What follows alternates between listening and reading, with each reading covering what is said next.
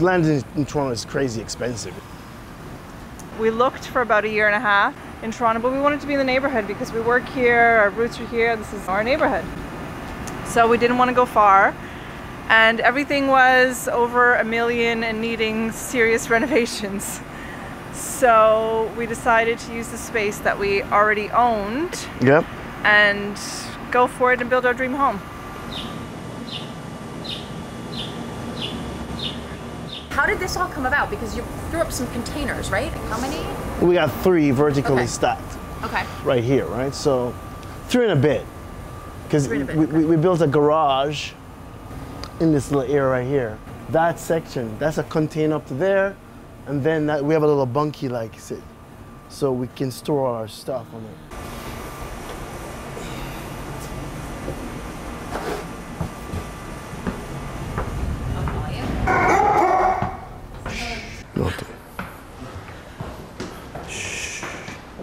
You really don't see any container here. So you didn't, wow.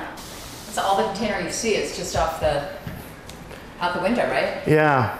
So there's one underneath, this is the second one, and then there's one above us, which we'll see in our master bedroom. So we left the posts, and the roof is exposed, and then the outside is basically the container doors open for the decks. When you go outside, Want to join? Carl's a little bit afraid of heights. Okay. He doesn't enjoy it as much. Then we'll do you. Yeah, it's like therapy for me, you know? My favorite spot for sure. So we welded the doors open, weld the frame to the doors, and just drop the grate in it for a deck, you know? Yeah. But it's strong, it's not going anywhere. If I'm out here, believe me, it's safe. Because believe me, I hate heights, man. For real, this place is like therapy. Because it keeps going up. Yeah. And then when you go up here, it's even crazier. You know, because you're looking through different, and I've learned to cope with it. But it's like my daily, like, yeah, you can deal. Yeah, you can deal, go in. You know, give me So you did leave the doors open even though you didn't leave a lot of containers showing. This you decided that you wanted to see it. Yeah, it was just a practical way of building a deck. Because these doors are like ridiculously strong. So it's structural? It's structural, yeah. So the doors themselves are a part of the structure, and you just weld a metal frame to the base of it, right? This is basically a cradle that and then we brought the grates up and just dropped them in. With shipping containers, you don't spend too much time building. The idea was to drop them in place. You know, we dropped it all in one day. And the original design called for 13 shipping containers, actually. But when we got to the actual nitty-gritty of it, when we were actually getting down to it and saying, okay, we're gonna do this, we realized that the crane that we needed back here is a 60-ton to drop it. Because you'd have to drop it like, 70 feet horizontally that way. So imagine the size crane you need to drop it. And the crane couldn't fit. Because this is the back. This is the back alley. It's a back alley. Yeah, this is the famous graffiti alley. We've been here for 18 years, so we've kind of watched it evolve.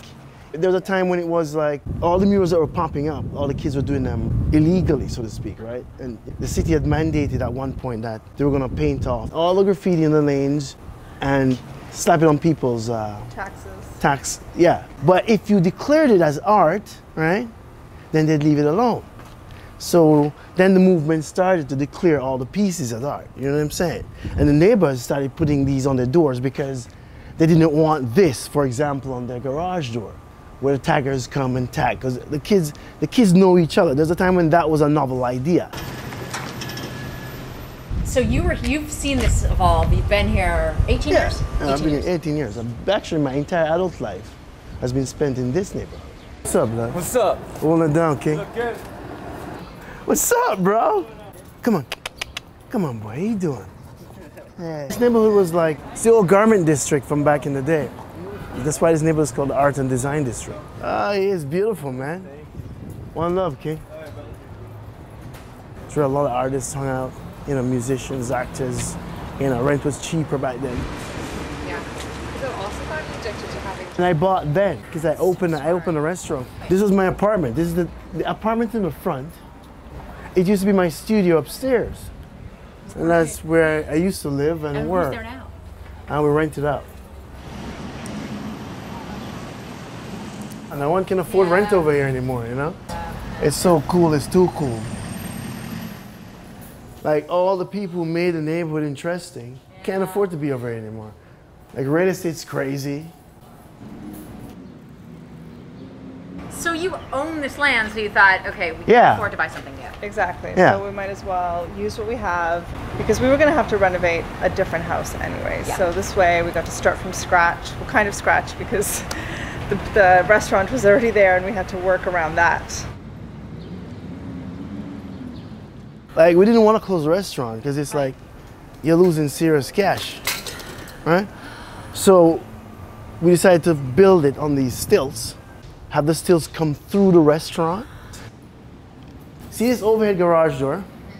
This was an open air section of the building. Like there was nothing there, right? And the idea was the patio was this, part of the building was this area here, which would be outside.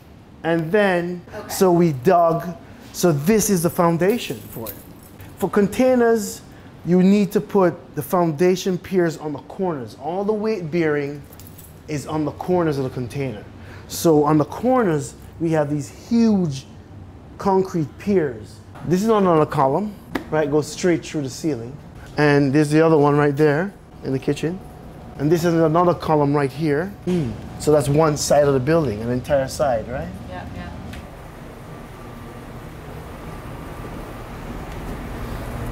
This was always my patio. See, this was the old structure that we cut out. Because you can see the container goes straight through the structure. Oh, so it was like a shed or something? Yeah, yeah, yeah. Okay. Okay. Right, so we cut this, we just cut right into it and drop it. You understand what I'm saying? Yeah. So it took years of planning to like get it done. We built the container somewhere else, you know, had the cutouts done somewhere else. So you knew that whatever you did had to be something that you could build while the restaurant was going. Exactly. So in a way, that's why this makes sense, because it's prefab. Exactly. You can build it somewhere else, Right. right? Right, And right. just drop it in. And these were dropped, the guys dropped them blind. Like he couldn't see what he was doing. Because you had to drop it behind this house. And the crane operator was like right here. The guy who was operating the crane was operating, so the first one that we dropped behind the house, he couldn't see what he was doing. Rod, do we have room to come down for the wires on those doors? Yeah, you got 3 feet. Okay, always come down. He was just like listening to the guy explain. Like down. Down, down, down to the left. And he dropped it with 4 inches to spare on the side, you know? Pull the left a little bit. Rod, just keep it straight, Rod. I will. To the left. Yep.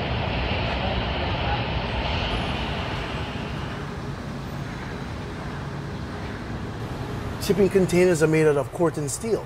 They never rust. These things travel on the high seas for years, you know, before they become useless. So, yeah, it will never go anywhere. It's solid. So you continue some corten look? Yeah, well, that's actually not corten. It's like, because you can't afford corten steel, man. So I use cold roll sheet metal, like a, 18 gauge. You spray it with a mixture of like a vinegar, hydrogen peroxide, equal parts, and 2 teaspoons of salt. You spray it, right? It rusts it overnight. This happens in a day. It's incredible. I mean, Right? You see all this texture. I love Yeah, it. yeah, yeah. You can paint with it after a while, is my point, right? Not everybody can paint with vinegar and on any surface. Carl is just a painter, so he can paint with paint, he can paint with hair. Is the art on the wall also yours? That one is. That one is, that's the one, those are, I did a series in here. That's real hair. Oh. So you're an artist and you understand construction. Yeah, I grew up on a farm, you know. So you were always building Yeah, things. as a kid, that's what we did, you know. Yeah. So I learned to use a saw at a very young age, you know what I mean? Like with a handsaw, you know. Right. You know what I mean? Like when I first time I bought a circular saw, I was like, I'm living in heaven. It's awesome. You know, no real work. It's like what? So I aced it. I forced it. Outside? Yeah. Okay. Wow. So corten. No, it meant to look like it. When I quoted it, it was like 12 G's for just the facade. Like that's just for the metal. It's not even putting it up. You know, $12,000. And what did it cost you? That's like $500 for the metal, and you know, $40 in chemicals. The windows on the side of the container here are actually skylights. These are skylights that we attach to the side, and they have great R value, and you know, you get to like, yeah, to the point where it's almost uncomfortable, right? You see, but you can see all the way down, you know? So crazy. Wow, how do you come with that idea? It's just how to play. Kind of like being a kid, you know? Yeah. But you get a lot of perspective because it goes out 8 inches from this structure right here, you know? And it's fun. Try it. There's this sense of you go and Like try it. going and you keep going and you Go all the way. No, keep going. Keep going. I'm sure, yeah. So you added, so this stuff is not container, but it's... Yeah, this is all conventional. This is a solid wall built on the wall that was downstairs. So the wall runs from here, 10-inch concrete wall runs from here to here. So this from there down to the ground is a concrete block wall. And see where the container ends right here? Where the post is? Okay. That's another 10-inch concrete wall from the ground up. You know, but we built it so that we could be back. So when you're up here, not much dust is created. Design was based on this, how to keep the restaurant open. You know what I mean? Like that's how we're feeding ourselves. Our other apartment, you basically walk through a door. It's where the two buildings connect. So Carl could actually walk through the door and go from full construction into, honey, I'm home. And we sit down for dinner, and then he could walk back out and continue working until the wee hours of the night. You didn't borrow money from a bank. No. It was all the money you were making. Yeah. Well, from our sold our house. We sold our house. Okay. Happy birthday to you. And moved our giant family into a 600 square foot apartment, which is in the front of the building. So we moved the entire family into there and basically hung out while this was getting built. 3 years.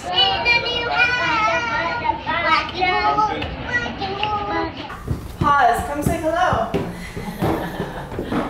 Who sleeps up there?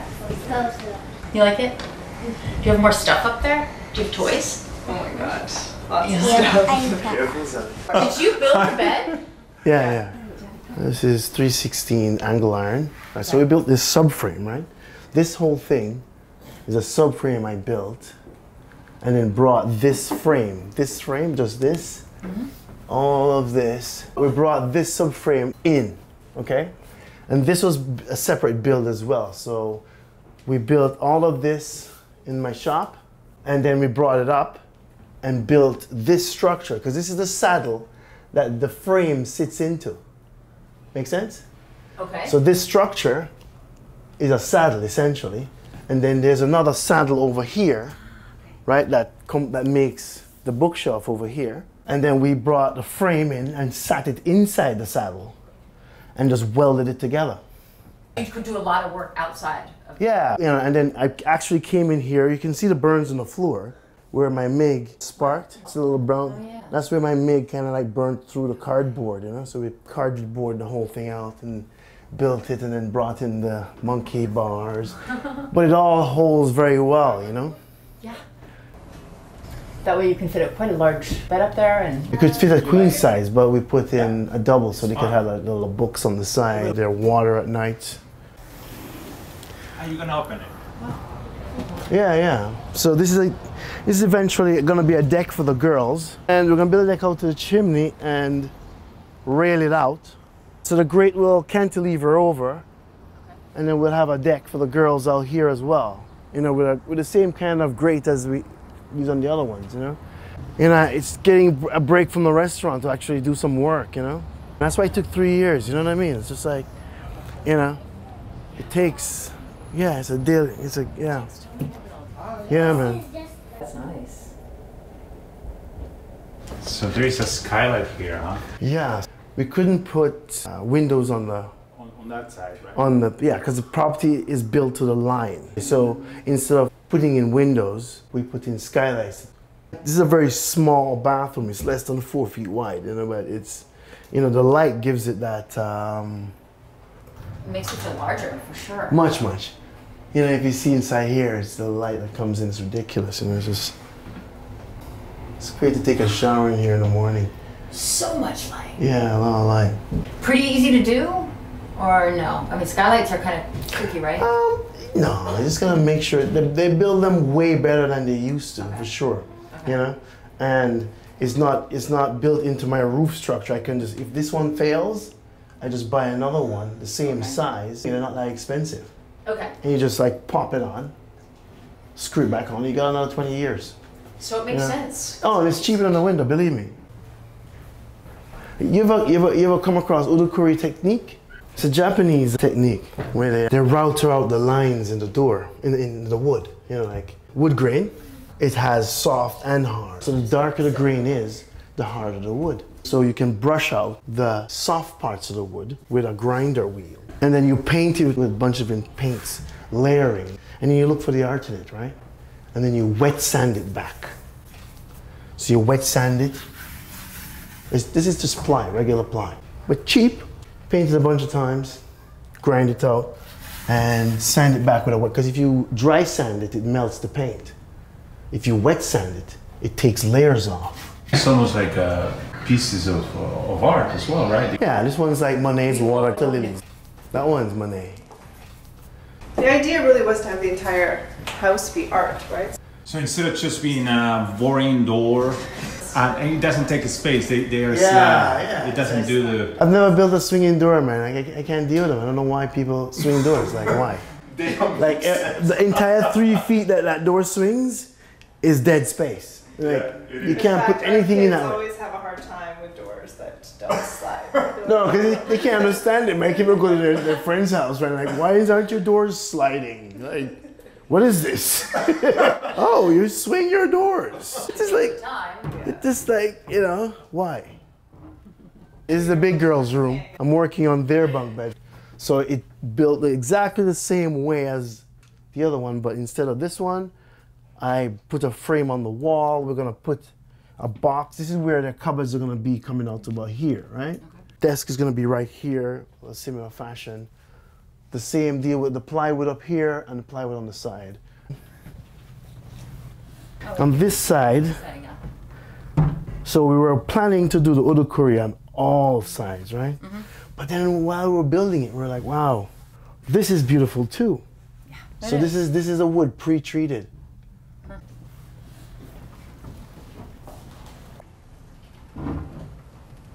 The floors we had painted by an artist friend who has many paintings on our walls. What is it? The Portuguese beach sand. Portuguese beach sand. Yes, my wife wanted to be reminded of Portugal. So this is the same artist, Leandro.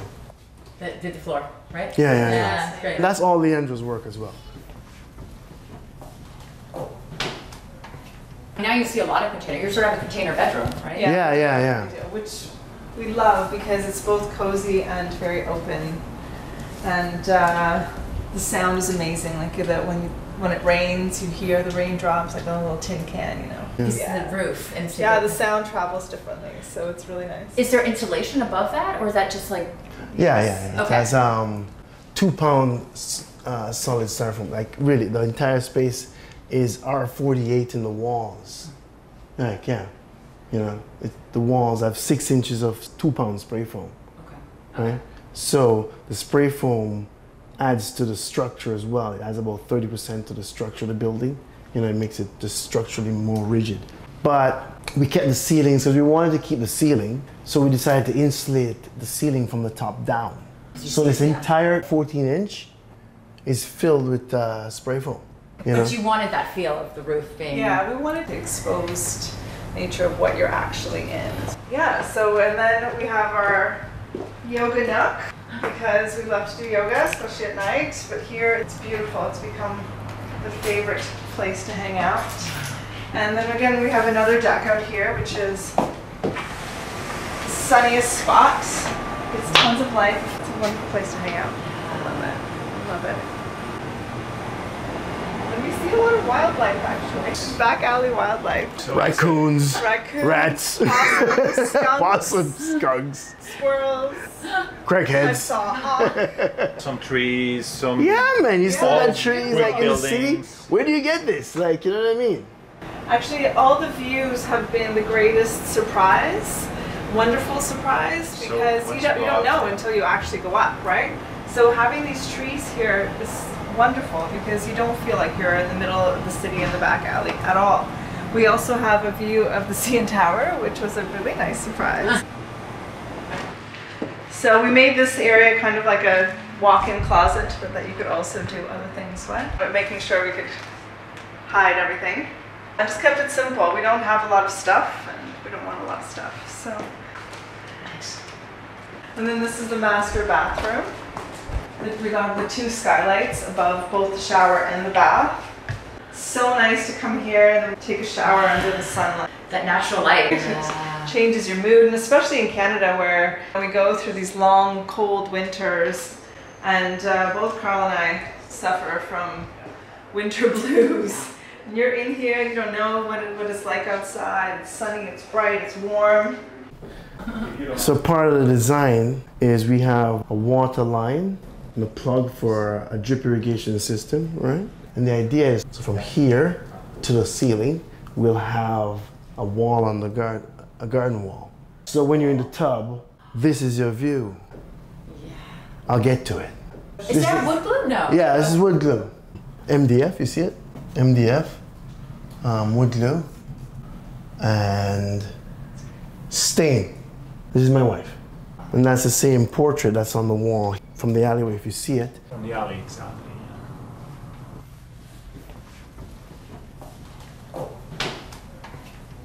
I like how the stairs are so open.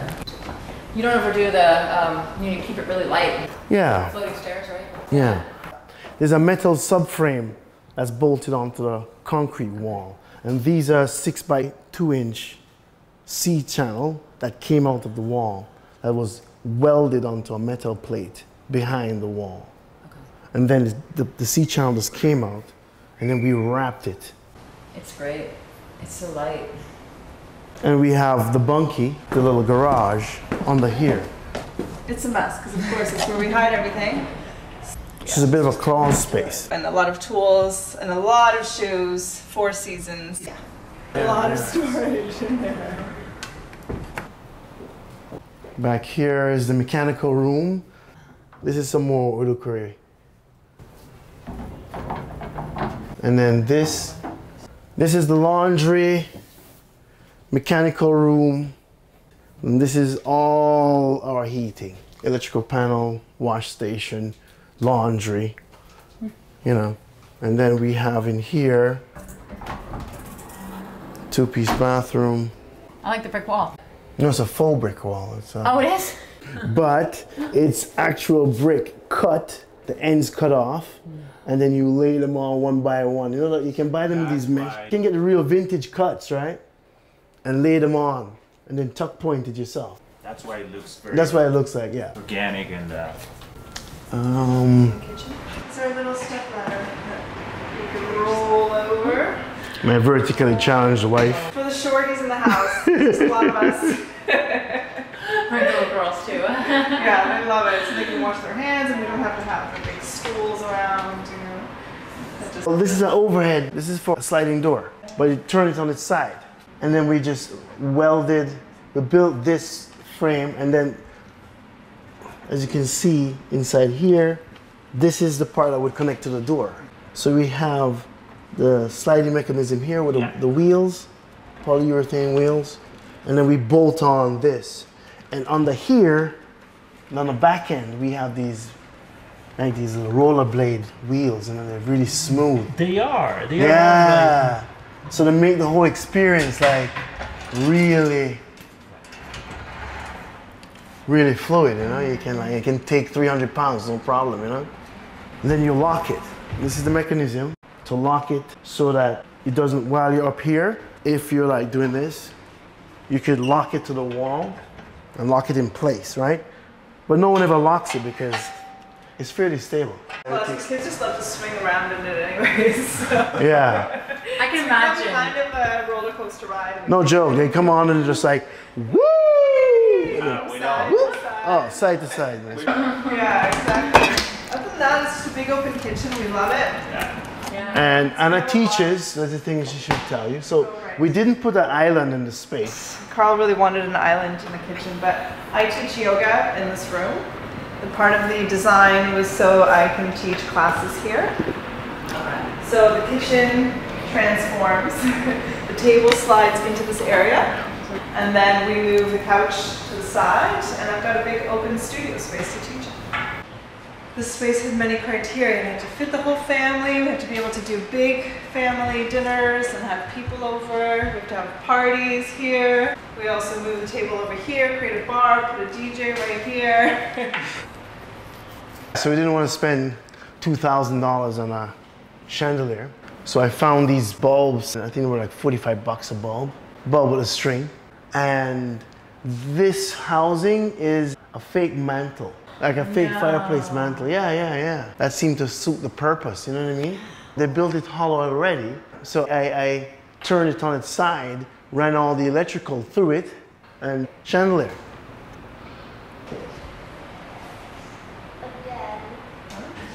The restaurant business is stressful, which is why I don't really want to go. I don't want to travel too much to work.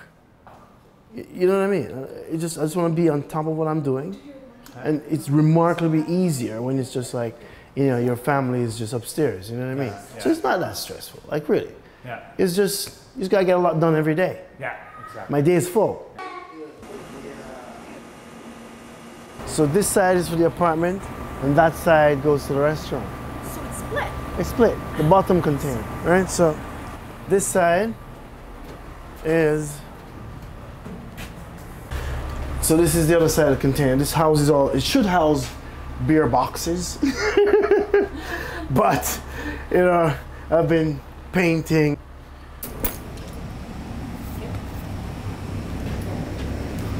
The containers are cut out. So this is a container.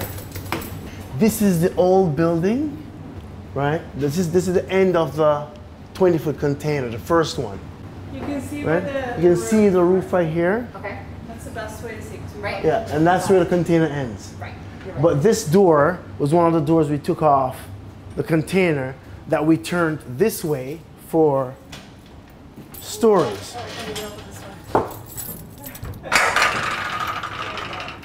And that stores the empties, the extra beer that we're trying to keep cold. You know what I mean? Restaurant stuff. It's pretty. It's a pretty. Now it's made up like a pretty closet. Yeah. Yeah. Right? And this is a bar. This is the wall that the other wall was built on. And you know, this kind of thing would support 3 floors. anything, yeah. No. It will take 5 easy. Okay. Like it's huge. Like it's a 10-inch wall, man. That's my MIG. This is the end of the old building. And this is one of the concrete piers. This is where the wall is. That's a concrete support wall. That's a concrete support wall. Picks up the weight of the structure that we floated above this building right here. Because this is all crap. It can't really support the weight of what's upstairs. So we had to build these pillars, and this is one of those pillars. And it floats. The entire structure floats on 5 pillars. Oh, we're just getting ready now. All right, my minute. All right.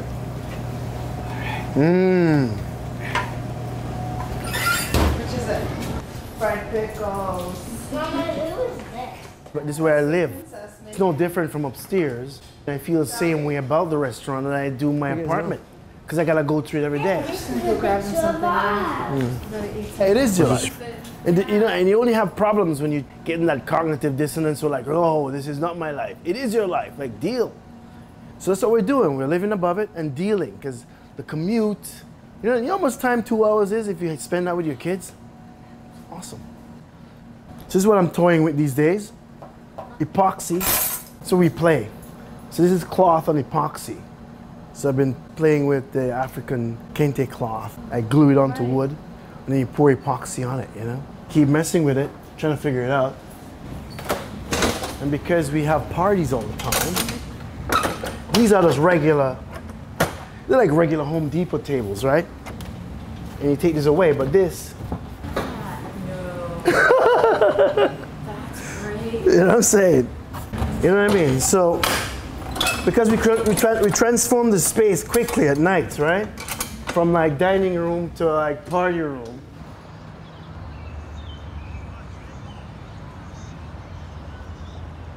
You like being on the alley. Yeah, this is where I build everything.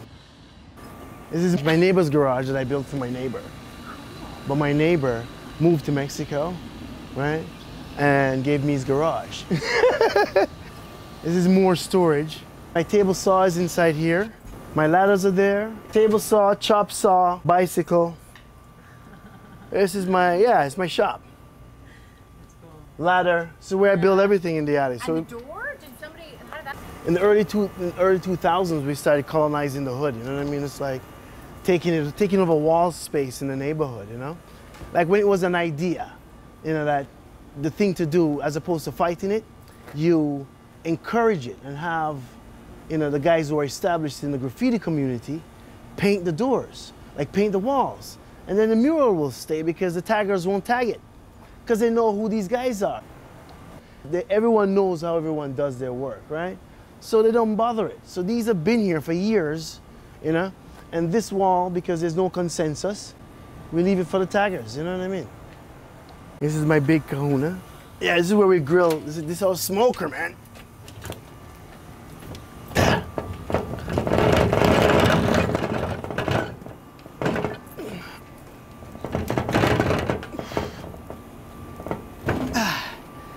And we colonized the alley. Because no one really cares. It's just, and the people are open. My neighbors come over, so I'm like, I feed my neighbors, you know? So we just eat and, you know, eat and live in peace, man.